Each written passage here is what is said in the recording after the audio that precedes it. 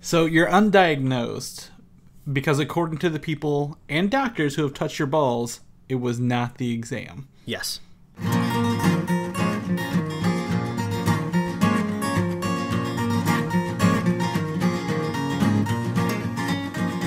A modern podcast where Chris and Mike talk about TV, movies, superheroes, and everything in between. It's time for Superhero Slate. Hello, everyone, and welcome to Superhero Slate, the show where we run down the latest superhero entertainment news. We love TV, movies, and superheroes, so let's talk it all out. My name is Chris Dillard. And my name's Mike Royer. And this week, we previewed Doctor Strange. Yes, we as in you. Or at least, as in me, not you. More of Logan's details keep popping up. Shink, shink. All right. Yes, there are some massive DC rumors afoot. Rumors. If they're the rumors, would it be a feat? A feat. Either way, and more. So yeah, I'm really excited about the rumors, because if you guys are out there and familiar with what I like to talk about on this show, I love talking about rumors just because it's the best way to speculate, and speculation's always so fun. So I'm looking forward to that section. We're going to talk about some interesting things. I mean, honestly, it could be a whole episode in and of itself from this link that Mike sent me. And honestly, I think this is this is the fifth thing you've sent me, Mike. So now we can count them on one hand. How many things you contributed to the podcast? Well, now? the problem is you're always getting to them like well before I do. So when I see something, I just assume you already know about it. So, well, if you're in the Reddit, you got it before I do. That's for sure. This week, before we begin, I got to play Gears of War 4. I think I might have talked about it a little bit last weekend, but I got to play with a friend of the show, Quentin Parker. Yeah, that was really funny. You lured him away from dinner on Friday night because we were going to go out to this really awesome Mexican place that we like to go to. And he didn't have much going on Friday night, so we were just like, hey, come on up here, grab some dinner with us. He's just like, yeah, I might. And then I saw in a separate conversation between you two, you're just like, hey, I just got Gears of War, and he was just like, oh, that came out this week, it's already out. Oh, I'm gonna download it. And I'm just like, nah, he's not coming out tonight. He's gonna be playing Gears of War. It is, and then he got home and it wasn't even downloaded until the next day, which was even funnier. But we played through, I think, 18 out of 24 chapters yesterday. Wow. We had some issues, like we would our bodies would just blow up out of nowhere, so we had to repeat some stuff a couple of times because we didn't play on normal, but it's been fun. It was a good time. I've always really enjoyed the Gears of War franchise. I mean, I don't play a whole lot of video games nowadays, but Gears of War was always really fun because I like the third-person shooter aspect of it, so you always got to see your character fully. So the cover system always just felt more accurate, kind of when you can see your full character. And then also I kind of like the momentum of it. Like I liked how quickly paced the story was, but I also kind of like how your characters just felt like they were more like lumbering. They weren't like super fast like a Master Chief or like a Quake video game where you're like shooting all over the screen. It's just like when you move, like you're kind of moving with purpose. So I always loved that about the games. Yeah, I mean, it's definitely its own beast in and of itself. And I spent a little bit today playing the Horde mode, where it's like you versus like waves of enemies. Yeah, they were I think they were like the first, correct me if I'm wrong, people out there, maybe like a PC game did this, but I think they were kind of the first to really make Horde a thing. Horde mode a thing, I mean, yeah, I think so. That and Halo did was called Firefight, but they're both owned by Microsoft, so they were like, here's one idea, you two studios, go implement it in your own way, kind of deal. And those are good couch co. I mean, this one's split screen's good couch co-op, so you don't get a lot of those games anymore, and it was definitely a good time. So I did that this weekend. Mike, did you do anything good? Man, I did a whole lot of drawing this weekend. My wife did a lot of writing. We've been very studious this weekend. It was we had a lot of problem with society yesterday. There was a couple point in time where we left the apartment to either go run an errand or go pick up some food, and we were just dealing with the public and it was just driving me crazy. Like either just imbeciles out on the road, people that don't understand how the Costco parking lot works, and it was just it was so bad. We were just like, we're going back home and we're not leaving the whole weekend. I don't know what's wrong. I don't know what's wrong with society this weekend. So it's a full moon. Maybe, I don't know. It definitely was a full moon this weekend. Yeah, it's a full moon. Something's probably in retrograde. I don't know. Maybe the horoscopes are all out of whack. But so we have been hunkered down in the apartment and we're not leaving until tomorrow. Yeah, exactly. Okay. Well, that's cool. That's cool. I also did some comic book cleaning out. I think I have probably, I would say 50 to 100 comic books I'm going to be giving out at conventions this coming year. Speaking of comics, I mean, we don't delve into comics too much just because I think the world of TV and movies is too fast paced for us to cram any comic book talk in there. But I actually jumped into a book my brother bought me, I think like maybe 1 or 2 Christmases ago. It's been on my shelf for a while and I've been meaning to read it. The Arkham Asylum book from I think the book's maybe like 5 years old, maybe older. I'm not sure the exact year Arkham Asylum came out. But it's this nice little kind of collector's edition trade that has like the comic book script in the back and like thumbnail layouts and stuff. So not only did I get to read the story, which was like this amazing like painterly art. It looked like it was like painted on there with this crazy kind of like psychedelic story and with these weird like character designs for Batman, which is cool. But I got to see like the script and thumbnails after it. So yeah, I'm trying to get back into reading more comic books because I'm starting to try to write some of my own stuff. So you got to read before you start writing your own stuff. So I'm jumping back. Into that comic book shelf, man. Yeah, and that's the way to do it. Like I say, it's good to be inspired but not imitate. So I think you have the chops to do it, Mike. You have the chops to do it. And it's we're almost halfway through October. As my friend of Comic Guy Brian Smith say, Rocktober is almost over. And we might have to share our old Star Wars, history of Star Wars stuff because Rogue One's coming out. And that actually leads us into our first topic of the day in news. It's nice, Rogue One. Nice transition. That was an accident, and it worked out. But we have a new story trailer. Technically, story trailer number 2 for Rogue One. Mike, you were on the fence about watching this trailer. You were like, I've seen enough. I don't need to see any more. Exactly. The thing that really brought me into it was because I had to think, okay, this is a Star Wars trailer. They did us well when Force Awakens came out. They didn't spoil anything. They kept things pretty minimal, just getting excitement. So that's why I was a little worried going into it. There's not a whole lot new in this trailer necessarily. We get more points on the story. There's stuff about Jyn Erso's family that pops up. I actually don't want to be too descriptive because after I watched it, I was just like, maybe I shouldn't have watched it because they give us a little bit of backstory about slightly about her parents a little bit. And I didn't even really know that was going to be an issue in this story. So, that would have been kind of cool going and not knowing that. But it's really not that big of a deal. So, I mean, if you're already sold on seeing Star Wars and you don't need to do a podcast where you talk about the trailer, you probably don't have to watch it. But it got me excited. That's for sure. It's definitely different than the other one. The other one was a slower pace. I feel this one gave more life to Jyn Erso rather than the other one did. The other one, she was kind of stale, like I rebel kind of deal.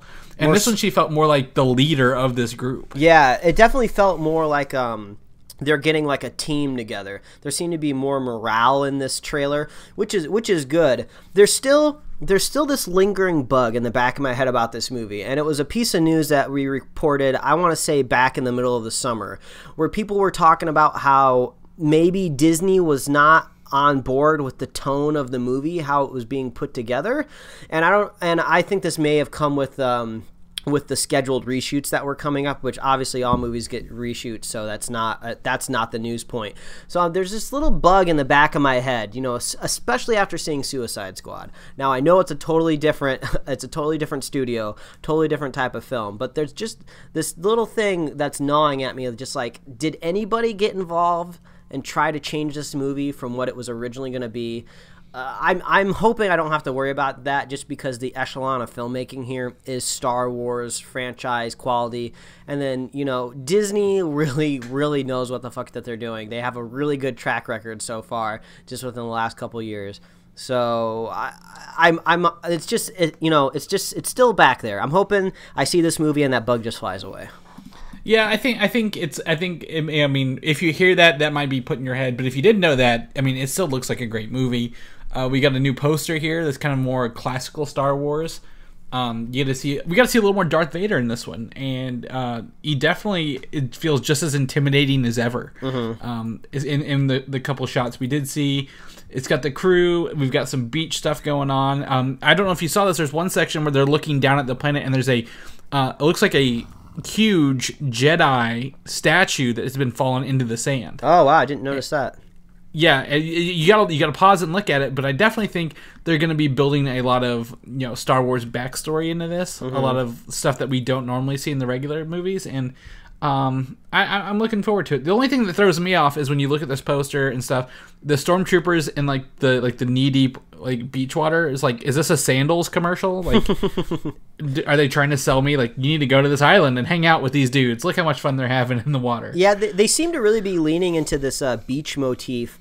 You know, they've had that promo work of that sand trooper or whatever that was supposed to be, or beach trooper, I think, and they really highlighting that beach kind of storming shot. So I don't know if maybe that's kind of like the third act climax where maybe that's where the plans for the Death Star are hidden, or just maybe that's just one of the more visually appealing set pieces. But one thing that I did pick out in this trailer before we move on to the next news topic is the vistas that we've got to see shots are beautiful. So that's one thing that always kind of eases my mind, even though it doesn't really need to be eased too much, is I love knowing that even if for some reason this movie just craps the bed for some odd reason, it's going to look beautiful either way. Yeah, no, I definitely agree. There's shots we've never seen in a Star Wars movie, and again, we've always said Gareth Edwards knows how to handle scope and scale, and you definitely see it. So I'm really excited for Rogue One, and we'll keep you guys posted as we get closer to that December release date. That's 2 months away, Mike. It doesn't feel like Star Wars is 2 months away. No, it doesn't. However, afterwards, we got to worry about what the next Star Wars spin-off movie would be. I don't think there will be a Rogue 2 if I was going to be a betting man. Yeah, you're probably right. I would say Obi Wan is my best bet on a movie other than the Han Solo movie. But Obi Wan deserves a movie, and Ewan McGregor says he's hoping for 2 Obi Wan movies in there. So in the time frame. Did TMZ attack Obi Wan on the sidewalk, or Ewan McGregor on the sidewalk, and just ask him what they think about Star Wars, or is this maybe he was in the interview for something? I think maybe he's got a TV show or a movie coming out, and they asked him, what have you been talking to, Lucasfilm and Disney, and he's got one of those reactions is yeah, I've been talking, but I can't say anything about it, kind of deal. Gotcha. And then he's like, yeah, I really hoped to do it loose, 2 more. He's because he said he's 45, Alex Guinness was 60. He could definitely fit 2 more in before he hits that age. Well, it would be really interesting now that I kind of think about it. So, like you said, you don't think that there's going to be a Rogue 2 or a sequel to Rogue One. And I totally get that, just because they have this other type of franchise that they're trying to build. These are supposed to be kind of independent stories. But, what happens if we fall in love with these characters? We fall in love with Jen. We love all of her supplementary stuff. I mean, if the people out there want it, they're going to get it because it's going to make money. So what if they kind of do maybe this kind of Avengers style prequel team up, what if they find a way to make the timeline work to where they can bring maybe all of these characters into a Star Wars story Avengers type movie. I mean, I don't really know if the timelines would meet up, but that would actually be really cool. I don't know if it would be too ham-fisted, or maybe it's not so much team-wise, but maybe they just all kind of somehow cross paths. But that would be kind of cool, because, if Ewan McGregor somehow is hinting at 2 movies, it would be weird to get a Rogue One movie, a Han Solo movie, Obi Wan movie, and then another Obi Wan movie. So maybe maybe everything is going to get a sequel. So we're going to get 6 Star Wars stories, and it's all from sequels. Maybe there's like a Defenders, style movie out there. But Obi Wan, Ewan McGregor, that's the one thing that worked in the prequels. That's the one guy that actually brought the character to life. And it would be kind of a fun way to tie back to the prequels without really having to accept them, because unfortunately we can't assume that they don't exist because they are canon. So basically just only take the good stuff out of the canon. Yeah, and a lot of other people have been saying for like a Yoda prequel, and I don't care enough about Yoda to give him a whole movie. Yeah, I mean, we all obviously love Yoda, but I mean, could you really listen to him talk for 90 minutes like that? I mean, I understand it's the way he talks, or maybe creatures talk, or wherever he was brought up, that's his cadence of speak. But like 90 minutes of Yoda talking like that, I mean, I don't think I can get on board with that. Yeah, I know I couldn't. I mean, even other people are claiming for a Knights of the Old Republic style film, going even farther back. Yeah, I mean, that would be crazy. Yes, I mean, I think it was recently an update for the Old Republic video game, a cinematic of Jedi and Sith and stuff fighting has definitely spawned. I think it was a petition to get a film like that, because they absolutely they people who do those will love that stuff, and it doesn't hurt the current state of Star Wars. If I had a nickel for every online petition that actually worked, I would not have a nickel. Oh, you'd owe money probably. Yeah, probably. You've probably done more damage than good with those things. But yeah, so I mean, if you guys have any Star Wars characters you'd like to see, other than Obi Wan, Han Solo, or Rogue One, maybe Mace Windu, if that's your thing, let us know. Write us in, tell us, tweet us, whatever. We definitely love to talk Star Wars with whoever we can get. so bring that up. Earlier this week, I got to see a 15-minute preview of Doctor Strange. We talked about this last week. Mike didn't want to rearrange the schedule. The theater was probably only like 3/4 of the way full at the one I was at. I don't think they did enough promotion for it. Yeah, or maybe the quarter that didn't show up thought it was actually the movie. Yeah, maybe. I don't know, but I got 6 of these kick-ass posters from it, actually. Nice. The IMAX posters, because they just set them out on the chairs, and I'm like, well, no one's sitting here at the end of the thing. I'm taking them. So we grabbed a bunch of those, but I also found out tickets are on sale for Doctor Strange, and I think you found out the same exact time in a different manner. I felt like it was a psychic link from Doctor Strange, because I actually had no idea. I didn't see any tweet, I didn't see any Marvel Instagram post that said tickets were on sale, but I just had this notion in my head. I was just like, Doctor Strange is coming up soon. I feel like tickets are probably on sale, and I go on the website, and bam, they're right there. And then literally like 20 minutes later, you tell me you bought your tickets. So I don't know. Did they come out that day we bought them, or did we just buy them at the same time?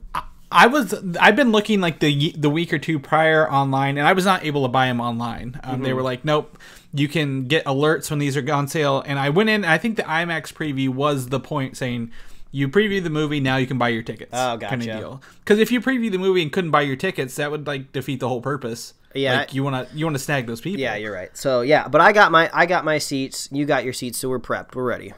Yes, I'm going IMAX because I found out in this 15-minute preview that there's 1 hour of IMAX specific size footage in this movie, Mike. Oh, that would be exciting. Like we are used to maybe 15, 20 minutes. The airplane scene in Civil War was the only IMAX size footage in that. There's 1 hour of IMAX size footage, and I think that goes back to the how much CG is in this movie. Yeah, it's probably easier to composite, that frame size. Yeah, you build your CG set, and then you just add Doctor Strange on his green screen into that. Pretty easy, right? You don't need the actual camera doing that kind of stuff. But so this 15 minutes of footage, so this actually worked out really, really well for me, because I'm kind of opposed to these 15-minute previews, just because when I go see the movie full length for the first time, I don't want to kind of have to check out my brain during those 15 minutes because, I've seen all of this already. I feel like it's going to ruin my flow of enjoying the movie, but I understand I'm weird and I'm specific and no one else out there thinks like me. But this is perfect because I felt like I sent in an agent that's going to tell me exactly what I want to know, but without any spoilers. So I feel like you're the agent. You're going to save me from spoilers, but you're going to tell me about kind of the vibe of the movie and what I can get excited about. Yeah, so they didn't do... Guardians of the Galaxy did a specific scene. They did the prison breakout scene. This one actually took several different snippets from the film. So you didn't get one 15-minute segment like you were worried about. It was a little different. But I will tell you, this is the most visually arresting film I've ever seen, Mike. You are going to be entranced with how well they have transferred Jack Kirby's 1970s trippy art style to cinema. That's so cool. It looks so beautiful. You're gonna want to watch it multiple times just to see what you missed, because there's so much going on, and you're like, Marvel's letting people get away with this. Like, this is not a normal looking movie. It is so trippy / beautiful, and I was blown away by that stuff. The humor exists in this movie more so than I thought. Not like it doesn't overwhelm it, but they do show a couple funny clips that haven't been shown in trailers, so we don't have to worry that it's not a serious tone movie throughout the whole thing. I mean, that's kind of the classic Marvel DNA, right? Is that you're going to get an awesome action flick, but you're going to kind of get that humor that keeps it lighthearted, Yes, and then again, the action scenes definitely are going to be exhilarating to watch in context of the film rather than just these little snippets. Ooh, you're getting me hyped, man. You're really getting me hyped. Yeah. So just to say, the trailers we've seen so far do not do this film justice. Those trailers are just the tip of this iceberg on how much this movie really blew me away. Like, I'm like, yeah, I know it's a Marvel movie. You're going to give me an origin story, blah, blah, blah. But I was literally sitting back in my seat just in awe, my eyes wide open the whole time. And I don't think I've been like that in a Marvel film in a while, honestly. Awesome. So I definitely think Doctor Strange is worth the time. Watch it while you can, because spoiler alerts are coming out online where people are giving out the mid-credit scene and the end-credit scene. You bastards, knock it off. Because it does come out, I think, the 25th. I think we have like a week and a half until it starts coming out in Europe, the full movie. So we got to be a little careful what we read and click. But I definitely think this movie is going to be... We're gonna love it, as is tradition. Awesome.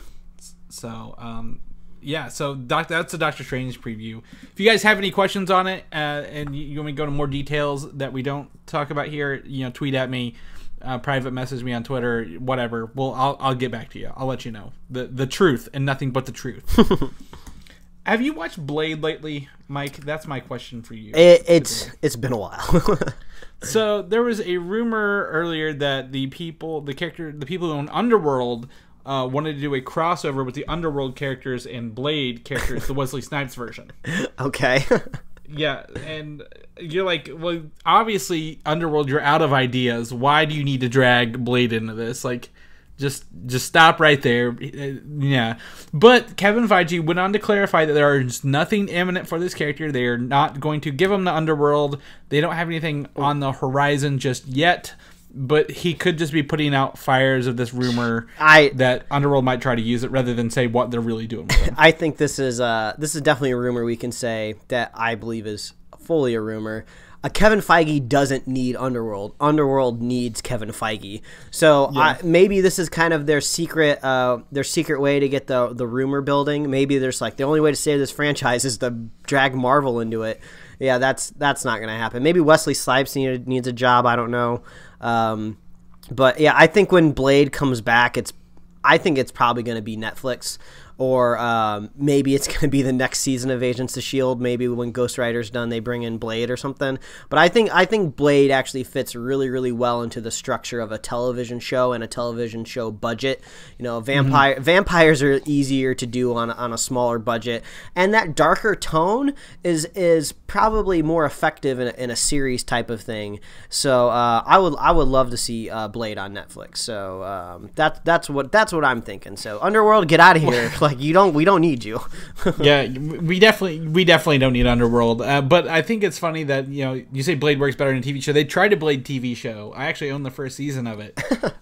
It wasn't Wesley Snipes. It was like in that weird transition period after he was done, and it's not that good.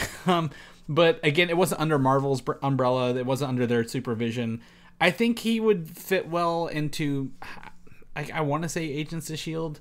as well, but maybe a Ghost Rider Blade, like a Sons of the I think it's Midnight Suns is what it was called. Like werewolves, vampires, Ghost Rider, like dealing with like their own stuff would be kind of interesting.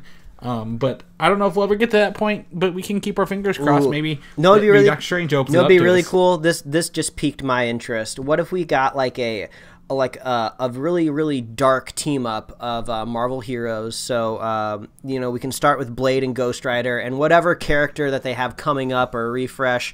Maybe the Punisher is too action oriented, but it'd be cool to get like a Netflix series that would drop like right around October, like in Halloween, and just give me like a terrifying superhero show. Wouldn't that be weird? Kind of along the lines of like American Horror Story, but like with like superheroes. Like it would be such a weird experience where like I would actually look forward to being scared because I'm a baby and I don't like scary movies. But if I know Blade is there to save me, it might be more fun. I mean, I could think of like maybe like if they start doing like, you know how they had like the Marvel shorts, like the one shots, like do like an hour or an hour and a half one shot like every Halloween, or every October with a different supernatural character. That would be cool. Like like the BBC and over there in the UK, they get Christmas specials. Let's have the USA take over Halloween, give us Halloween specials. Yeah, any holiday you pick it. You want a Columbus Day special? We'll give you one. Let's figure this out. We'll get there. So, yes, we'll have to see where Blade pops up next. I'm definitely excited to see where that goes. Speaking of rumors, and I guess this falls under rumors or news, I don't know, but the Sony Pictures boss Tom Rothman says real news about Spider-Man movie spin-offs is in the near future. Okay, I'm always worried when you say Sony, so I don't know what to think here. So Sony Pictures, they are very happy with their Marvel team up. They're like, great, Marvel's going to do great with Spider-Man. We love it. This is not going to change. But they say spin-off, and there's no real clarification what that means. Is Marvel going to work with them on doing maybe a Venom movie? Or what kind of Spider-Man spin-offs do they mean? Question marks, Mike. Question marks.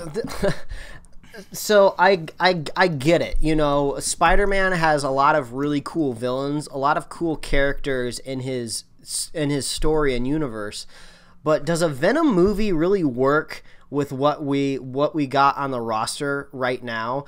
I mean, I much rather have an actually good movie where Spider-Man fights Venom than a standalone Venom movie. Obviously when they talked about this back when Sony only had Spider-Man, I felt like they were just kind of reaching for the only things that they had. Like, well, we only have these Spider-Man properties. How can we get Spider-Man movie without Spider-Man in it? I don't know. Put Venom in his own movie. Like, I get that Venom has his own comic books, but like, does he need his own movie? Maybe further down the line, but like, I don't want this siloed Sony universe at all. If we're gonna get a spin-off of Venom and Carnage team up road trip, I don't know. Like, I want to see Captain America pop in it or something, or give me a Marvel character. Like, it doesn't necessarily have to be so siloed, just because like I don't like the Sony stink on things. Like, they've left too bad of a taste in my mouth. It just makes me nervous. So whatever happens, Kevin Feige needs to be at the top of it, because he's the only man I can trust right now. No, exactly. And again, we've only have speculation. We don't have any real news. So when he says real news, it's as in opposed to this speculative news. So maybe we'll get something good. Maybe they'll be like, we're going to, in phase 4, we're going to give them some more characters to play with and give them some more money to make some more Spider-Man movies that they definitely will be announcing later. I don't know. So hopefully, again, real news will be better than the speculative news, because when we start speculating and Sony's involved, you can tell we get nervous.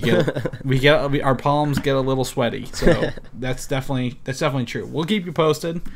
A movie I would like to see Venom actually take off or pop up, and it's actually Guardians of the Galaxy. Yeah, because he's been part of the team in the comic books lately, because the symbiotes come from an alien homeworld. Makes sense. But Guardians of the Galaxy Volume 2, Vin Diesel is to voice Groot in 16 languages. Oh, okay.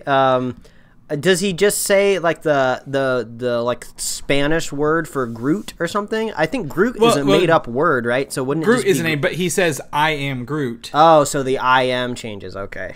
Yes, and and it would be him doing it as opposed to someone else who's a native speaker. So you would get Vin Diesel's actual voice. He did 6 different languages in the first movie, but because of how popular it was and how much of a world phenomenon it became, they're hoping to pop him up to 16. And I think when he did this, it was an interview. I think he did one in like South Korean. So he's definitely getting it down. I feel like they're just like, okay, Vin. I mean, we really got to find a way to actually make you get the money.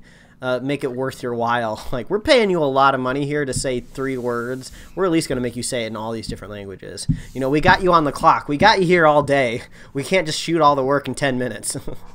Yeah, I mean, there's that, and then he is voicing Baby Groot, so we don't even know what that sounds like yet. I'm really, really crossing our fingers we get a trailer before Doctor Strange comes out so we can watch it with Doctor Strange.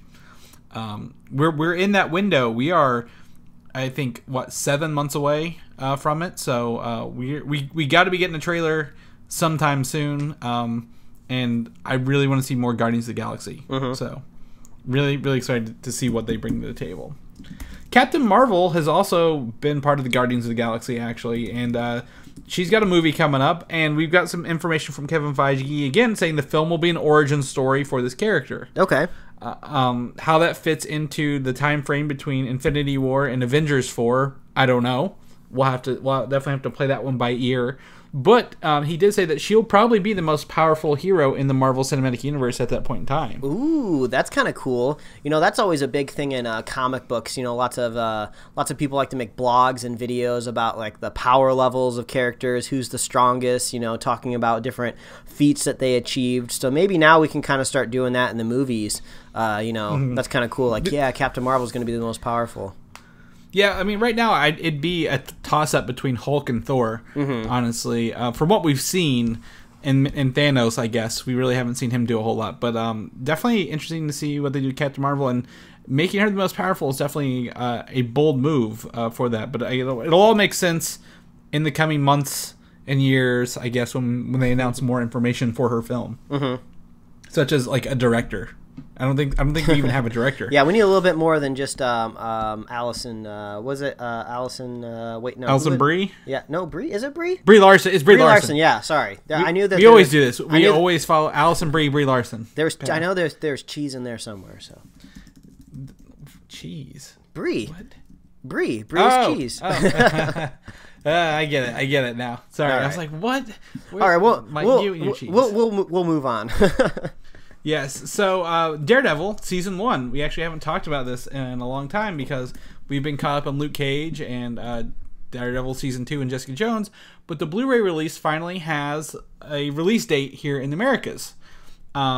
It's been out in, I think, Europe and other nations since October 3rd, but we're looking at, I think it's November 8th is the release date. So in November, if you don't have Netflix or you want to own it on your DVD shelf like I do, you can pick up Daredevil Season 1 in November. I'd be really curious what special features are on there. I saw some people had some interesting takes on some blogs this week, how they wish the director's commentary would come back because it kind of died with the likes of the DVD itself.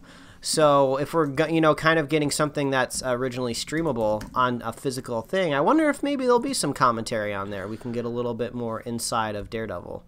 So I'm going to have to bust your bubble here. Oh, man. Because the European edition didn't come with any special features. It's just straight up the shows on Blu-ray. Oh, wow. Okay. Simply because it's a different, I think since it's a different beast, I don't know if Netflix wanted to have them come back and do it. I don't know because there's a different director for each episode. It's not, I never heard of director's commentary on DVDs for TV series before. Well, you just bring in the showrunner. You don't necessarily have the director in there. Yeah, so you'd have different people on each episode, I think. But I mean, that's a lot of hours adding on top of the TV show as well. But right now, as of the last when I heard about this, I think it was on Monday. It's $40, and it only contains the episodes themselves for now, but that could change as we get more information on the release. Well, we all know I'm not buying it, so. Yeah, it's definitely... The weirdest part for me is, like, do I want to get it? Do I not want to get it? Why is this 18 months later after its initial release? Well, you really have a decision to make here. Because you are the collector, you are the Benicio del Toro of filling up your shelf. So you kind of have to make this decision of, if you buy this, you're kind of opening up an unstoppable flow of having to buy everything that's streamable in physical form. So you could be like, I'm not going to get this. I'm going to draw the line at originally streamable content. I'm not going to have it physically. Or if you buy this, you're going to have to buy Jessica Jones. You're going to have to buy Season 2. You're going to have to buy Luke Cage, Iron Fist, Defenders, Punisher. You're opening up a couple $100 there that you're going to have to drop. That's if they come out. See, that's the thing. 18 months after season 1 comes first released, that's a huge window. Yeah, it almost seems more like piracy control, you know? Yeah, and like I don't know how many. I mean, Daredevil, again, a lot of people consider Daredevil season 1 the best series that Marvel's offered on Netflix, and I mean, I don't agree. You know, with that. this is what you do. Just get the album, just get the case art, print it out, and put it in a case. And then when you open it up, just put the URL to Netflix on there. Just a nice QR code. Yeah, exactly. Yeah, I mean, definitely the DVD case isn't even special. It's like the Daredevil painted thing from his intro kind of deal. And just says Daredevil complete first season. I don't know. There's nothing special about it, which makes me want to get it. But again, the completionist in me says I kind of want it, even though Agent Carter season 2 and Shield season 3 have not been released yet on physical form. So, oh man, I don't know what Marvel TV, ABC Studios is doing with these DVD Blu-ray releases, and it's got me kind of wishy-washy on if I even want them at all. So, well, they don't care about you, that's for sure. They don't. We'll keep you posted on that as well. We'll figure out. We'll see next month what I want to do. In our intro, we talked about the movie Logan, which is Wolverine 3. We've got some information this week that the villain will be played by Boyd Holbrook, the character Donald Pierce, who in the comic books is actually a cyborg, who I guess hunts Wolverine a little bit. In the comic books, he kind of wears like a I don't know, Victorian style outfit. He's got the jacket and the frills down the middle, the tight pants. But in this one, it's more of a he just looks more of a hard ass, like with sunglasses and his hair slicked back. Okay. You watch Narcos, right? No, that's actually something I haven't gotten around to.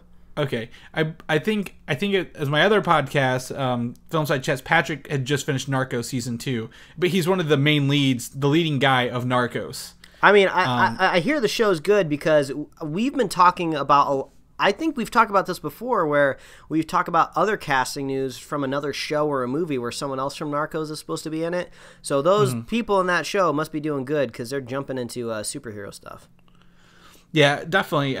So we'll have to see. Also, I mean, Pierce has also been a high-ranking member of the Hellfire Club and a genocidal mutant hater. So I don't know how they're gonna adapt him. They kind of, the X-Men movies take big liberties in adapting characters that they have. So we're gonna have to see how that plays off. But if he's been Narcos got 2 seasons, can't be doing too bad. So maybe he's a great actor. We also have some information on X-23, or Laura Kinney, her character name in the comic books, will be played by actress Sienna Novikov, who was in the movie Bad Moms. She's the little girl holding Logan's hand in the poster that we talked about last week. And she emerges from a transigen process as X-23. Transigen is... It's like I guess it's like something that either makes mutants or brings about their mutant abilities. It might be something similar to how Deadpool was created. But I don't, again, how they're going to adapt it to the movie, still kind of up in the air, because we've always assumed it was Old Man Logan, but now it's just Logan, and X-23 is going to be part of it. I don't know what that holds for us, honestly. I wish I had more news for that or like hard facts, but and it's hard to really, I wouldn't say necessarily get excited, but when you have this young character in a movie that's kind of ending his franchise and his role as Wolverine, you kind of wonder if we're really going to get anything out of it in the long run. You know, she's young, so she can't exactly jump in and be, badass X-23, because like she's not even close to even being a teenager yet. And then, if she's in this different future timeline, like we don't even know if we're even going to get much mileage out of the casting anyway. So I don't really think about it too much. Yeah. And just a quick search said Transigen is a corporation that creates soldiers out of young mutants. So there we go.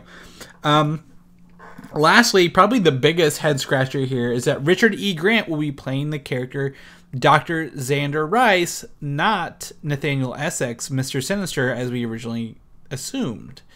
And this person, Rice, is the head of the Weapon X department in the comic books, and should be in the movie as well. All right. So I don't why they're not using Mr. Sinister. What does that mean for the end of the Apocalypse teaser? Well, maybe we are still getting Mr. Sinister. Maybe this is just kind of they're burying the lead under a different character's name, or maybe they're doing, like you said, the X-Men movies like to take liberties. So maybe this is their way of trying to surprise us while we're sitting down in the theater. Yeah, maybe we'll hope so, but I'm not feeling any more confident about Wolverine 3 than I was 2 weeks ago. So I don't know how that's going to hold for us in the long run, but we're going to keep trucking and hopefully get a good Wolverine, good Hugh Jackman outing next year in March. So we'll keep that going. Otherwise, in the X-Men universe, Kelsey Grammer, I know you're a big Frasier fan, said he wants to return as Beast in some movie, and we should let him. We should let him. I don't really know what the word on the street was when he premiered himself as Beast back in the day. I don't know if people liked the makeup, hated the makeup, or thought putting Frasier in a superhero movie was weird or not. But I remember when I was a kid and I watched it, I enjoyed it. I actually thought he kind of resonated with the 90s X-Men cartoon really, really well. So it kind of really made me feel like that was a Beast. So when we went to these kind of younger casting of I don't remember the kid's name that plays Beast now, but he always kind of felt kind of weird to me. So yeah, bring back Kelsey Grammer, because he was an awesome Beast. He killed it. So I'm okay with that. I mean, I just kind of doing a quick search of reactions. No one had any bad things to say about Kelsey Grammer as Beast in 2006. We all hated the movie The Last Stand, and he was kind of underutilized. But he did make a welcoming cameo. Was it in the end of Days of Future Past? Mm-hmm. So they're definitely not opposing his return. I didn't think Kelsey Grammer was in great health last I heard. So that's why I was like, do we really want to put him in Beast? Is this like, science lab only Beast? Honestly, like, is he just going to sit there? Honestly, they probably just CG him nowadays. So they probably have him in makeup, but then like when he's doing action stuff, they would probably just superimpose his face on it, which I'd be fine with. That's kind of how movies are made nowadays. So they'll just do it maybe Andy Serkis style with them. But yeah, Kelsey Grammer, come on back. I want you to return as Beast. I miss you, man. There you go. You got Mike's approval. That's really all we were looking for there. Mm-hmm. So. Supergirl returned, I believe, this week on the CW, its new home. However, that's not the biggest news. Jimmy Olsen, the character Jimmy Olsen, who's played by, I think it's Mekad Brooks, I don't know, is to become the character Guardian from the DC Comics in this upcoming season, which Jimmy Olsen has never become a character called the Guardian. He's always been Superman's best buddy in the book, so... Looks like they're giving him, I don't know, like he looks like Steel, maybe, from the 1990s. Yeah, I mean, I'm not a really big fan of the costume, but I always try to give leeway when it comes to TV costumes, just because I feel like they're working with what they got. But we were talking before the show, before we started recording. I was just like, "Hey man, did you watch Supergirl this week? Because I think we're going to talk a little bit about Supergirl, right?" And he's just like, "You're like, no, I didn't watch it." And I was like, "Oh, neither did I." So we're kind of both waiting until the crossover hits with the Flash to get back on Supergirl. I mean, we missed the whole first season. It came out that they're not going to bring Supergirl into this universe. necessarily. She's still staying on her own Earth, I guess, Earth 460 or whatever number it is. So yeah, we're not really big on Supergirl right now. Yeah, and I think my thing is here is, does Jimmy Olsen need to gain a suit and become a fighter of crime with Supergirl and Superman and quite possibly the Arrowverse and Flashverse later on as well? I mean, unfortunately, that's kind of one pet peeve that I have with these CW shows is everybody becomes a superhero. It's just like, Cisco, Caitlin, anybody that Oliver Queen is friends with in Arrow always becomes a superhero somehow. So no one can just be normal. So I'm not surprised Jimmy got caught up in that. Yeah, give them some metal suits. We're gonna make them fight. So we got our first look at that. Take a look at that. We're gonna diggletize them. Yeah, right. Oh man, we're not even gonna go there. But in the DC universe, we got probably the biggest reveal this week. Actually, is Amber Heard as Mara in the upcoming Justice League movie. Mm-hmm. We've been back and forth. Is Amber Heard in it? Is she not? Is Mara gonna show up? Now we get to see Mara, the wife of Aquaman, in her Aqua Lady suit, I guess. Yeah. So, do you want the good news or the bad news for me on this? First. Lay it on me. Let's start with the bad news. Ooh, bad news. Okay, so basically, I look at this, and this is an official released promo shot from the set, trying to get us all hyped on this. And in the good, I'll tell you what makes me happy about that. But this is so dark. The palette is just is so desaturated. Like, you can't even really see the details in her suit until you take it in Photoshop and you mess with the levels. It's just showing you the Zack Snyder palette, which just takes you back to the Zack Snyder movies and gives you a bad taste in your mouth from what you've seen earlier. I was hoping that maybe we'd get a little. I mean, I'm not looking to be like giggling through the movie and super happy, but I mean, I was kind of hoping for a little bit more than what we got here. There is literally no contrast in this. Like, it's just like the way this photo is taken. Like, you can't the darker levels have overwhelmed the obviously green tone on this suit. Mm-hmm. It's, again, like you said, it doesn't need to be light and bright and poppy, but this, it's reminiscent of Batman v Superman look, and that's not good for me. That's not a good feeling. Like, that's the bad. Now, what's the good, Mike? Give me the good. The good is the suit looks fucking awesome. I mean, this is kind of the difference between when you get a Jimmy Olsen suit reveal on a CW budget and you get a blockbuster tentpole movie suit. I mean, this looks really, really cool. It really meshes with what we've seen Jason Momoa wear for Aquaman. She looks badass. I can't wait to kind of see how these people move around in the ocean. Hopefully better than in that QuickTime video attachment that we saw on Batman vs Superman. Oh, so, yeah. So she looks badass. So that's the cool thing. It's just maybe this is just a weird photo. Maybe Atlanteans just look more badass underwater, which is their natural habitat. So, but yeah, this looks badass. This is a good sign overall, visual wise, for costumes. So. Yeah, I went ahead and in our notes here and just added the brightened up version that someone has touched up, and it looks much better seeing the contrast in her suit and the design, and it's very intricate. It looks really cool. I think they did an injustice by making it not seem as cool as it is. So if you're watching the video, you'll see it. If not, click in the show notes to see the brightened up version, which looks pretty awesome, I think. Speaking of the DC EU extended universe, extended cut universe, if you will, because they keep doing that. This is a bit of Mike's news he dropped on me, I think yesterday or the day before, about some rumors and leaks going on inside the entire DC extended universe going forward here, and we're going to touch on, there's a link in here to a Reddit page which has tons of stuff, But we should touch on some very important topics in here, Mike. You lay it on us. This is your news. So this is really cool because, as we all know, I love rumors. I love talking about this kind of stuff. And this is the one thing that I really do appreciate from DC, and I've brought this up before, is DC's universe is not panned out. We don't have a nice map that's taking us from point A to point Z and all the stops along the way. We don't really know what's happening. Partly that is due to some sour movies that they've had, so they had to mix things up, get new executives, and so on. They don't even know what they're doing. Exactly. Mike, that's what you're trying to say. So I love the mystery behind it. I love not knowing what we're gonna get, and I love being able to speculate around it. So basically, I saw this week that there was a rumor up that Jason Young? Is that his? I can't remember. The guy that plays Glenn on The Walking Dead. For the life of me, I can't remember the actor's name, and I feel really, really bad. That's okay. Or Stephen Young, or something like that. Stephen Yin. Yeah, Yin. That's right. So there's rumors that he could possibly be Nightwing, and I think the reason that is popping up around now is because The Walking Dead is premiering in a couple weeks, and I'm not 100% sure if his character is surviving or not.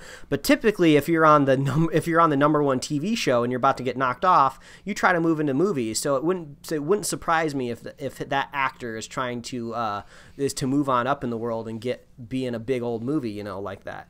And it was a big deal is that, are we going to change the character Nightwing from a white character to an Asian character? And it didn't even bother me for a second. I mean, his whiteness has nothing to do with the character of Nightwing at all. So that's a non-issue for me. It's not like taking a character like Luke Cage and making him Asian. That would be totally, totally different. That's a totally different thing. So it didn't bother me at all. But I thought the more interesting thing was the source that this rumor came from. And this really snuck below the radar because we're going to talk about a Reddit post here that's about a month old. So someone mysteriously showed up in the Suicide Squad subreddit. And without any sort of explanation of where it came from, someone just made a post just dumping all of these things that are going to be happening in the DC universe. The person didn't say if it was a he or she. They didn't say if they worked on the set or if they knew somebody that did, or if maybe they were working with a sistering production house. We don't really know what the origin of this is. But when you start to look into it, we have quite a list here. We have many, many bullet points, some of them going into very, very descriptive detail of what could possibly be coming. So it's almost like this mixture of, is someone just totally bullshitting us and just took an hour out of their day to write these detailed rumors of what might be happening, or is there some credence to these rumors?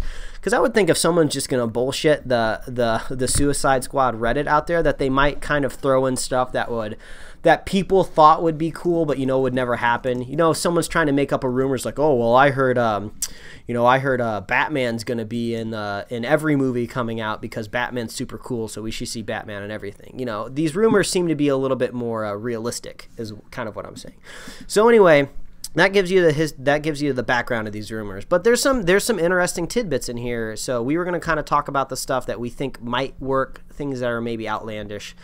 But I think the one thing that's really been in my head recently is that HBO might be getting their own DC shows kind of to compete with Netflix. What do you think about that?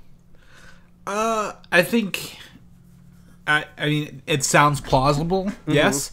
But then they would have two cinematic universes going on. When has that ever stopped DC?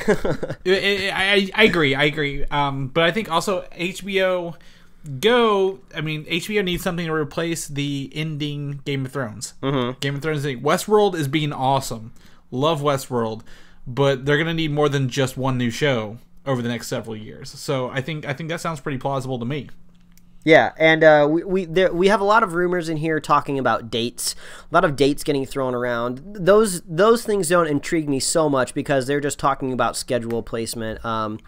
There was two kind of hiring rumors in here that Warner Brothers is courting Edgar Wright and possibly Channing Tatum, which I thought was curious because, you know, those are both guys that have possibly been attached to Marvel things. So maybe DC reaches out to Edgar Wright and say, hey, man, we understand that you had a vision for Ant-Man that they didn't let you do.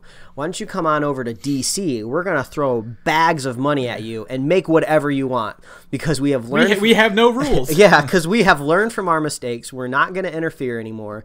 We just want you to make whatever you want and make it awesome, and we know people love you, Edgar. So I thought that was interesting. And also Channing Tatum. We have been talking about this possible Gambit movie for a long time now with no good news. So maybe they're just like, hey, Channing over there, he's a superstar. He's floundering over there. He wants to be in a superhero movie. Let's bring him over to DC where, you know, he could really make a difference. So I thought that was interesting. And then we have this this detailed description of what this possible Batman movie could be. Did you get a chance to look at that? Oh yeah, I've read this. I've read this pretty full here, and it's kind of, I guess, like we said, he's trying to put the prisoners back into Arkham. Yeah, it seems to be a bit of a mixture of like Arkham Asylum with a little bit of Deadshot running around in there. So I think that has some credence to it, just because I think a lot of people think Arkham would be a good connection with a solo Batman movie, especially since it's a future Batman where he's further along in his career. So he would have, in this universe, put a lot of characters away in Arkham already. So that does make sense. So I think that would be an interesting idea. Mm-hmm. The only thing I could see, it's got Deathstroke and Deadshot in it, and they've kind of said Deathstroke is the Batman villain. So I don't know. This can change. Obviously, this can change. So hopefully they come to a consensus on which one they want to have, because even looking at the names Deadshot and Deathstroke, you're like, which one's which again? and I'm someone who knows the difference between the two. So yeah, and there, you know, there's two more things I'll hit on before we kind of jump out of these rumors, because you know, I don't want to hit them too hard just in case they're totally false and we're just spending all this time on nothing. But a big thing is that the Cyborg movie might be done. It might be out. And that is actually really believable to me. You know, Cyborg is a character that no one really knows. We're on a very shaky grounds with the DC universe right now. So why would they take a chance on a budget for a Cyborg movie when no one really is familiar with the actor that's playing Cyborg? No one really is familiar with the character. He had a really weird outing in the QuickTime attachment. You know, he doesn't have a companion TV show on the CW to get familiar with. So they're saying that it kind of... they might flesh him out more in the Justice League and possibly in the Flash movie. And replace it with a Titans film. Yeah. So I think that makes sense, and that's actually, I think that's pretty smart Cyborg wise. And then the last thing to touch on here is something that I feel like is kind of crazy, but I feel like Zack Snyder would be crazy enough to do it, is that we're going to be getting a bearded Superman in the Justice League. That's one thing that kind of caught me off guard when I was reading through these rumors. So we'll see if we'll get that long hair, bearded, black suited Superman or not. I feel like that's a little over the top, but you know, with Zack Snyder, you never know. Well, I think that would be very iconic to the return of the dead Superman in the comic books, where he came back with a mullet and beard. Now, I'd be totally fine with it. The only thing with that, the Justice League bit of room here, it says Joker and Harley are in it, and I'm like, well, now it just seems like you're pandering. So hopefully that part's not true. We don't need to see Joker and Harley in the Justice League. Yeah, exactly. Think of the highest sodium food you have out there. Think of it like beef jerky. Beef jerky is really salty. Lots of grains of salt in beef jerky. So if you see where I'm going here, snack on some of that when you come read these rumors, because you're going to need it. I think there's some glimmer of truth in these rumors. It's just really hard for me to believe that someone out there is just writing all this for no goddamn good reason. And why would they only put it in a Suicide Squad subreddit? You know, if you're going to go to all this trouble to fake it, you know, maybe try to put it out there somewhere else, maybe on a comic book subreddit that's a little bit bigger. So I don't know. I thought this was really exciting. I loved going down the rumor mill with you. So this is the one thing that DC and Warner Brothers are doing that gets me hype, is these all the unknowns. So. Yeah, you definitely take a look at it. It's worth your read, and let us know if there's anything you'd like to see or not like to see in there. I'd like to know what everybody else thinks. But speaking of Warner Brothers and maybe adding a little credence to this, they've added 2 new event film dates to their schedule. Cool. And one of those is September 27th, 2019. Mm-hmm. And the other one is February 2nd, 2020, which would line up with the Man of Steel 2 rumor from the Post. Yes. Saying that Man of Steel 2 would come out in 2020, and February would be a place to put Man of Steel 2, because it's definitely, I don't think it considers itself a tentpole anymore. Yeah, I mean, I don't know. I feel like there's actually quite a bit that we can pull out from this February date here. If we assume that it is going to be a DC movie, I feel like one or two things could happen. Either this pattern of darker rated R movies is going to hit in February, which I thought was really cool with Deadpool, and I kind of want that to be a trend. I love that February could be 2 sides of a coin, where you have romantic Valentine's Day movies, and then you also have these super graphic superhero movies that are rated R. But maybe DC is kind of extrapolating from that, going, hey, a superhero movie can make a crap ton of money in February. Let's go ahead and just start putting PG-13 tentpole, well, necessarily not tentpole, but big budget movies in February. So and save maybe something else bigger, like a Green Lantern film for the summer. Yeah, maybe. So I really don't know if I can envision a Superman movie, because I mean, Superman movie may not be big anymore, but Superman's still a big draw. It's hard for me to imagine it being in February. I'm thinking maybe a darker tone movie. Yeah, maybe. I mean, who knows? I'm still leaning towards Superman, but that's to say, if these in fact are DC movies, they could be something like Fantastic Beasts and Where You Find Them sequels, because as of this week, we have confirmation from J.K. Rowling herself that she has written 4 more movies, making Fantastic Beasts and Where to Find Them a quintet of films. Surprise, guys. I'm glad that you found that movie. That you found that movie phrasing, a quintet. It's not a trilogy. I don't really know what 4 movies is. The quintet. The quintettery. Yes. Now you're just making stuff up. So it's actually funny, because on my other podcast, Film Digest, we spent a whole episode talking about the history of trilogy in films. And a lot of movies have trilogies, but have gone on to add a 4th or 5th film and make it really, really awkward. But this is taking an Avatar approach, I feel like. Again, Harry Potter movies are going to be huge, but I guess now we have a prequel set of films in the Harry Potter universe. Yeah. Whereas the other one was 8, now we have possibly 5, and she's going to write them all and make them all popular. Yeah, that's one thing that makes me feel better about this.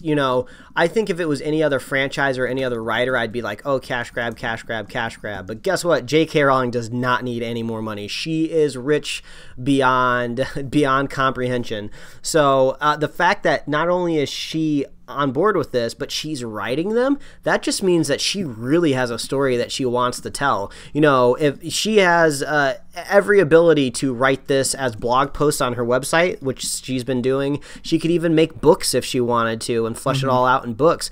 But she seems to be really on board with this film medium, and she's writing these scripts. I mean, if she just wanted money, she could just they would just have Warner Brothers hire a writer and just kind of adapt her ideas. Or she'd do all 3 of them. She'd turn it into a movie, a book, and a play. Yeah, exactly. If she really wanted money. Exactly. So I that's one thing that makes me excited, that she is into this. So we're gonna get some official canon. It's almost like we're getting books straight to movies almost. She's just like, hey, I don't have the time to write 800 pages. Let's just do this. Let's just do like a 100-page script, and we're just gonna nail it out, and I'm gonna get the story out there, and it's gonna be awesome. So I'm on board if she's writing all of them. Yeah, definitely. And our wives will definitely be excited to hear that as well. Oh yeah, for sure. If they don't already know at this point. Moving on to large, maybe possibly franchise films. The Dark Tower, the first trailer was leaked earlier this week and taken down almost immediately because it wasn't quite finished yet. Some of the CG wasn't there. And I sent this out to a couple people who know The Dark Tower, who have responded to our stuff, and have said that it does do some differences from the books, but that it's not enough to turn them off of the film. Yeah. Well, I mean, this is one of the positive things for us, is we don't really know much about the material. So when this big movie franchise that could possibly going to be a TV show on HBO drops, we'll just be able to enjoy it for what it's for, Yeah, definitely. I agree. So we don't have the link to that. However, a couple images were released, official images of the film, and just kind of taking a look at it. I actually did not know any of this movie took place in our universe. Yeah, that's in like current time. That's what I thought too. I was surprised to kind of see like a normal bedroom, and there's they're riding the bus. Yeah, exactly. I was just like, okay. I kind of was thinking apocalyptic, with like I was thinking almost more Mad Maxy, So okay, cool. It's a dark tower. There's a guy with 6 shooters and a wizard who dresses in black, and people fear him. So I was like, okay, this is going to be like very sci-fi fantasy western. Nope, it's definitely takes place in our universe as well. So eye-opening for noobs like us. Yeah, so exactly. Got exciting. You may have heard also this week that Aladdin has been given the live action go ahead with Guy Ritchie to direct it. So they're turning Aladdin into a live-action Disney movie with Guy Ritchie, known for his movies Sherlock, and one of my favorite films actually he did was Snatch. So and I guess there's kind of a sleeper favorite, Man from U.N.C.L.E. A lot of people really liked that movie. I didn't hate it. I'm gonna be honest. I saw it at a drive-in, didn't hate it. So yeah, and he's doing that King Arthur movie that's coming out. I don't really know what studio's attached to that, but for some reason I thought Disney, but maybe not. But it seems like they're bringing him into the Disney family. So if Jon Favreau is getting 2 Disney movies, maybe we'll see Guy Ritchie doing I don't know, something else in the future. But an Aladdin movie, that's something I still got to get used to. Yeah, I mean It's actually, of the live-action films, this one will have more people than CG in it. But I'm at a lot of parkour. Honestly, it reminds me of The Prince of Persia quite a bit. If I'm to sit and think of it, I'm like, the Prince of Persia movie. This is probably gonna be like to it. So I don't know. We'll have to play it by ear and see how it turns out. But I'm not turned off on it. I mean, I'd watch this before I'd watch Lion King, to be honest with you. Yeah, I mean, I still got to go back and watch The Jungle Book because apparently I'm getting my impressions of these live-action Disney movies all wrong. So I like to think that they know, and they're trying to bring me around, specifically just me. Yeah, exactly. It's just these are all for Mike, so he can talk good about them on our podcast. A couple things to finish up the show here, because we've definitely gone over a little longer than usual. That's what happens when we have a lot to say. The Predator reboot or sequel or whatever it is has lost Benicio del Toro, and has, since you called me that earlier, the collector, and has gained Boyd Holbrook, who we talked about in Logan earlier. All right. I mean, Benicio del Toro always looks like he needs to take a nap, so I think he's just tired. So he's one of my favorite part of the Guy Ritchie movie Snatch. So there we go. Look, see, it all comes together. Predator brings everything together right there at the end. Wizard of Oz, a prequel movie, is in the work. Another one. Called based on the book How the Wizard Came to Oz, which I already thought had happened with James Franco. I don't know who's making this, actually. I don't think it's Disney. I think somebody else is making it, since Wizard of Oz is open territory. It's going to take an actor and a director to make me even consider watching this movie, because I mean, I'm not partial to the Wizard of Oz. I know a lot of people grew up with it, especially people that are older than us have a real affinity for Oz, but I don't really care, so What's interesting about this is this book actually came out in 1991, and it's definitely like not a. I don't think it's tied into the original Wizard of Oz trilogy by the same thing, but it's. I mean, we saw Oz the Great and Powerful, which I thought it was, but I guess I don't know. We'll have to play by ear. And lastly, War of the Worlds, the old radio show, which people thought was actually really happening, later became several movies, one with Tom Cruise, directed by Steven Spielberg. MTV's developing this into a TV series. Would you watch a War of the Worlds TV show? I think, I mean, my opinion is totally based on it being on MTV. The one thing I know about MTV is if you have anything on that network, good luck. It is not going to last long no matter what you do. I think they have a kind of a sci-fi show like Chronicles of Shannara. Yeah, I think that ended. I think that only made it one season. Yeah, so I don't know if MTV is also trying to get into this whole like gotta must-see TV drama show thing. But War of the Worlds on MTV, what are they going to do? Cast a bunch of tweens trying to survive aliens? I don't know. I mean, I'm not trying to bash MTV here, but like they do not have the best track records for things lasting longer than like honestly a season. So I was wrong. They recently ordered a second season of Shannara Chronicles, but it feels like an ABC Freeform kind of thing. Like these are going to be like there are a bunch of shows on like TNT and TBS I think that are like War of the Worlds-esque, like aliens are taking over and we have to become a band of rebels and fight them. Like, is War of the Worlds really prime for a TV series? Like, there are other things out there you could choose. Just don't teenify it. I mean, I don't need to see a bunch of teens saving the world. Didn't they learn that lesson from that like Chloe like Moretz movie, like The Fifth Wave or something? I don't really know what that movie was called, but no one really cared about it. So and especially with those Divergent movies going down the can. So I don't know. Be wary if you get addicted to this show on MTV. It might not last. Yeah, it definitely, if it comes to fruition even. It could be wiped out with a common cold, just like the aliens were. I'm going to add a new segment here, last minute news that have come up since we started the show, Mike, because I've got 3 different things that popped up. Holy crap, Sunday, bringing it out. So Ghost Rider's origin on Agents of S.H.I.E.L.D. will actually be part of the 6th episode of Season 4. Cool, so we're going to figure that out. They're not going to let us guess, so that's great. Doctor Strange's runtime has been revealed as 114 minutes and 49 seconds. Oh, so that's just under 2 hours then. Yes. If my math of multiplying 60 by 2 works out. 5 minutes shorts of 2 hours. So there we go.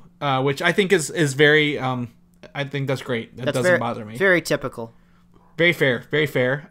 In contrast, real quick, Iron Man 1 was 126 minutes. So all right. That's it's all in that it's a movie time length. They nailed it. They got us. And lastly, the Ghostbusters theatrical release came out this week, Mike. I know we talked about all these movies getting extended releases and stuff like that. And although we're not here to promote Ghostbusters, we have a spoiler cast if you want to listen to it. But the original theatrical cut was released this week. And to celebrate, I'm going to open up a can of Ecto Cooler on the show, as is tradition. Oh, there you go, man. You still have those. Though at least we got one really good thing out of that movie. I mean, honestly, we said we didn't really bash this movie. We had an okay time. The best way to say it is we could have logically have seen a sequel for this movie. But obviously it did not pan out financially, I don't think. So it's interesting to see that they didn't put any bells and whistles on the home release. But Ghostbusters, we've only really cared about Ecto Cooler and probably the cartoons in the past. Because do you think enough Ecto Cooler has sold to warrant a sequel? Like, we made all this money from Ecto Cooler. Let's make another movie so we can keep selling this Ecto Cooler. Just give us a badass Ghostbusters cartoon show, because that's what I watched growing up. I watched the cartoon shows and I bought the action figures, so it worked out that way. Yeah, or maybe cross over with Blade. Wink, wink. Blade. Oh man, Wesley Snipes. All right. Okay. All right. Well, that's our show. Like I said, we've gone over a little longer than usual, but we've had a lot of good stuff. We could have made a whole episode out of the DC rumors stuff. If you want to read more of that, go click the link. Check out all our stuff. Mike, they heard you were drawing this past weekend. Maybe they want to see what you're up to. Maybe your own comics that are coming out. We're really excited. Where can they find that at? Ooh, well, you can follow me at Mike Royer Design on Twitter and Instagram, and you can read my webcomics at pickledcomics.com. There's going to be some really cool stuff coming out of Pickled Comics at the tail end of this year, at the beginning of next year.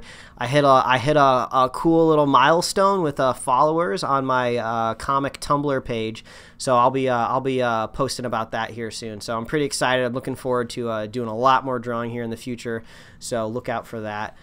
Chris, people want to know, like, so when you said that Daredevil box thing was released, I just imagine you, okay, I'm going to try to paint a visual picture here before we end the show here. So you're at your desk, you're scrolling through news, and I like to imagine, just for sake of visuals, that your bookshelf is literally right next to you by your desk. So you're scrolling through the news, you see the Daredevil is getting released into that physical form. You simply, in a very straight face, lean back in your chair, you move one of the DVDs one notch over, and you made the room. You've made the decision that you're going to slide Daredevil right in there. So if I've pre-ordered it in my head, if you will. So if that ends up happening, or if people want to get more details about that Doctor Strange preview, where can they reach out? Yeah, you can reach me at Twitter at Valdan, VALDAN. I'd love to talk about the Doctor Strange stuff. There's a lot more that was teased and revealed that I'm not telling Mike because Thank you. I'm a good person like that. I also got half of the Doctor Strange pops already this week that are coming out. So if you want to see that on my Twitter, that's there too. You can also listen to my other show, Filmside Chats, which we referenced several times here. At filmsidechats.com, also on iTunes, and lastly, Comic UI. If I write anything on there for the week, you can go to Comic UI. A lot of content creation coming out of this side of me. And if people are listening to the show and they want to learn more about us, we are 92 episodes in. We're closing in on that 100 milestone. Mike, where can they listen to all the other episodes for us at? All right. Well, I'm going to bang this out real quick because my wife is, I'm pretty sure she's making blueberry muffins, and the scent is seeping into this room, and it's making me really hungry. We don't wait for blueberry muffins, Mike. Let's go. So, okay, you want to head on over to superheroslate.com because that is the best place to find all the places that we host the show. And also, if you want to check out those show notes where you can get links to those DC rumors and look at all the other stuff that we've posted in the show notes, you can find us on iTunes, YouTube, Google Play Music, SoundCloud, Stitcher, Tumblr. Subscribe and get us right in your email inbox with email, and you can like us on Facebook and follow us on Twitter. If you're a fan of the show, consider leaving us a review where you listen to the show because that's awesome. Gives us some awesome street cred out there in the podcast universe. Get us some new listeners. And if you're a super fan of the show, the easiest, best thing to do, which I see a lot of you people doing now, which is really awesome. You guys are super awesome. If you're super fans, just share the show with a friend, share the show with a buddy, and we will be here every week talking about how we want to eat muffins. Yes, and how I'm jealous of Mike's blueberry muffins. So, all right, well, I guess that's it for the show. We'll be back next week. We'll catch you guys then. All right, bye, everybody. Bye. Thanks for listening, and don't forget to subscribe. Look at you. Look at you, the producer type.